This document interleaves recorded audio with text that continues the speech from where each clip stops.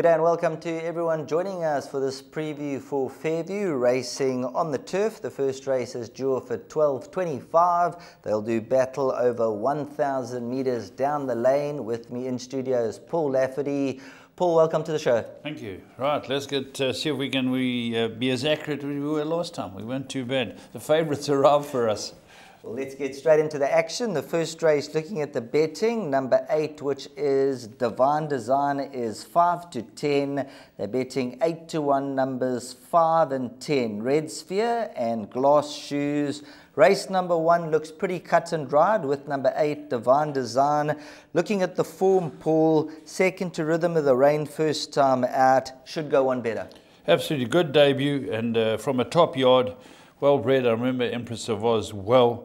The captain's balls are flying, and it was only beaten a half a length. It was a very good run. It was over 6 furlong. It's now 5 furlong, and unless you get something like the Vercingetorix number 10, who's at 8 to 1, being a decent sort, I think Divine Design will be very hard to beat. That's number 8 in the opening event.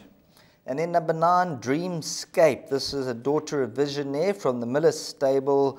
Ran second first time out, although well beaten 8.5 lengths, and then just over 6 lengths behind them last time.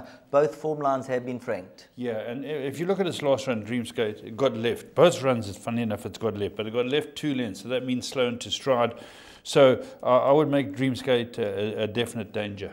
And then we'll throw in number 12, Loving You Baby, on the Rhythm of the Rain run. So throw in number 12, Loving You Baby. But in race number 1, Paul and I both agree number 8, Divine Design, deep in the red, but should come home and win this contest. So race number 1, the odds-on favourite, very tough to beat.